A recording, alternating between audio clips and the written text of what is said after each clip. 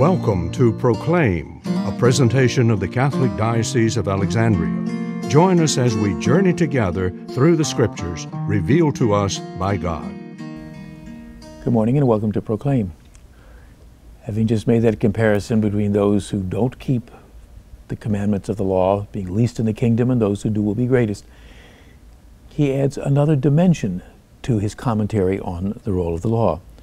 He says, I tell you, unless your righteousness surpasses that of the scribes and the Pharisees, you will not enter into the kingdom of heaven.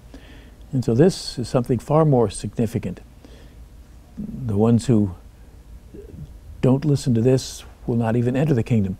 How could he talk in terms of righteousness surpassing the scribes and Pharisees? They were meticulous about following every detail of the law and looked down their noses or even condemned those who didn't or couldn't. And so is he basically saying you must be more scrupulous than they are?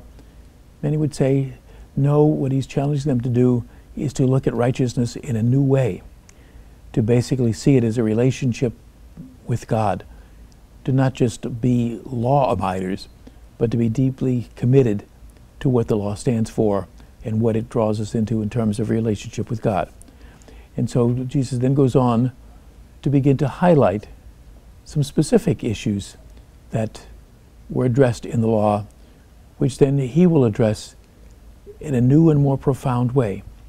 He takes on the role of teacher.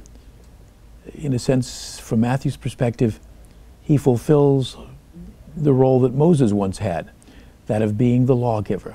And the fact that he dares to do this is certainly a significant dimension in the understanding of who Jesus is. This program was brought to you by Christus Cabrini Hospital.